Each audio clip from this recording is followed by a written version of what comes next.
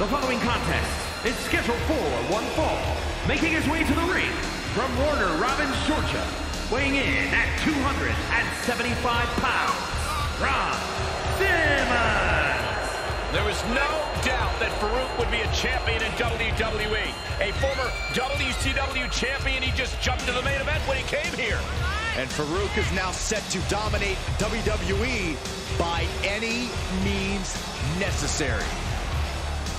One of the toughest brawlers in the history of WWE. College football Hall of Famer at Florida State University. Spent time playing professional football and, of course, a smash mouth attitude to match.